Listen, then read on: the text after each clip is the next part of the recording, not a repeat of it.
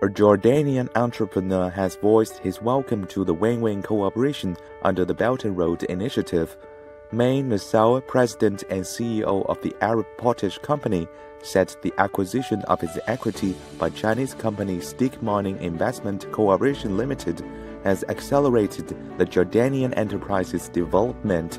This partnership between SDIC and the Arab Potash Company is a successful partnership, and the numbers speak for that.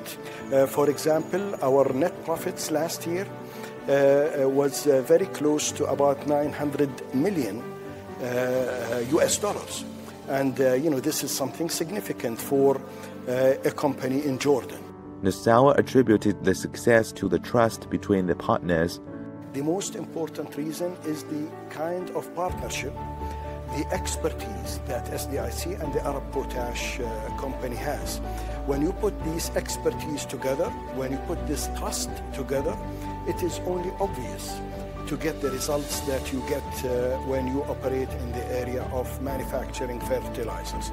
He expected more fruitful cooperation outcomes between the two countries under the BRI. This initiative is very important. The idea is significant.